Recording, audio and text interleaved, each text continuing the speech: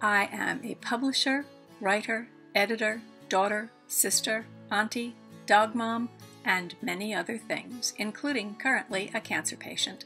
But I am not a doctor or medical professional of any sort. What you are about to watch is an episode of my journey through cancer. I'm sharing my adventure with you in hopes that you'll find something here that's comforting and maybe even inspiring.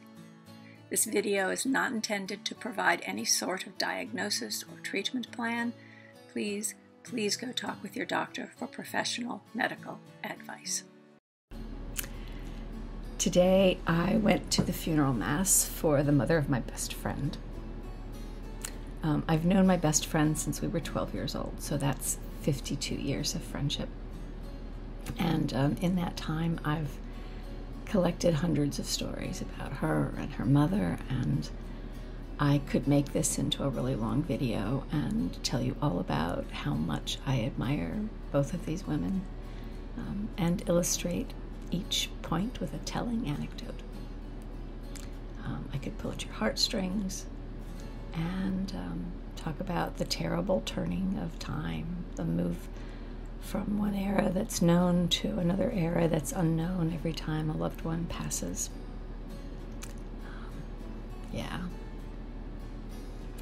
My cousin Rick, who once upon a time was in seminary, he and I have discussed at some length loss. And we've talked about the reunion that awaits us on the other side with our loved ones who've passed. We've imagined it as a seat at the feast, where our loved ones who've gone before us are enjoying just some really amazing Italian food, like the kind that we grew up with.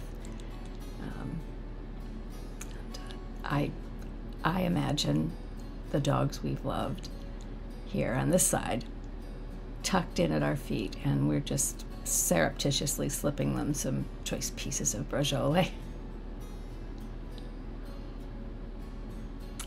Death, in other words, is just an invitation to a fabulous party that we haven't received yet.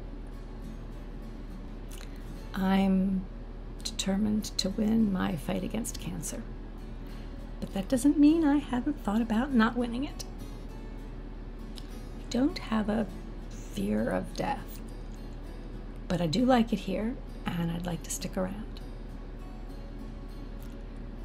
Still, the celebrant at today's Mass ended his eulogy with this thought: that death isn't a separation, but a preparation for a party. I find that quite comforting. If you liked this video or found it helpful, give it a like, subscribe, and don't forget to ring the bell.